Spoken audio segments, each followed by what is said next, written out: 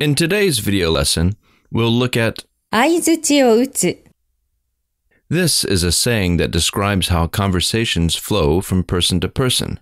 While listening to someone speak, the polite thing isn't to simply stare blankly at them, but to show that you are interested and engaged. Uh-huh, yes, that's right, or you don't say. Listen and repeat. あいづちを打つ。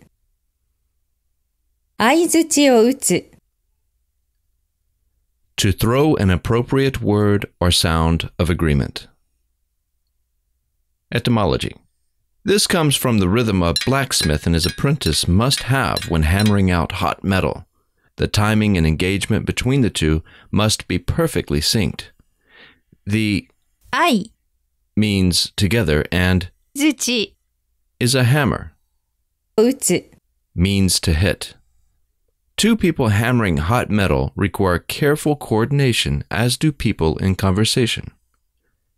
Examples. Examples of あいづちを打つ。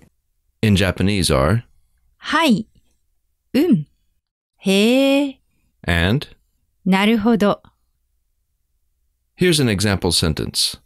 あの人の話は面白くなかったけれど、一応相槌を打ちながら聞いていた。That person's story wasn't interesting, but I listened while throwing in the required uh-huh and yes. あの人の話は面白くなかったけれど、一応相槌を打ちながら聞いていた。あの人の話は面白くなかったけれど、一応相槌を打ちながら聞いていた。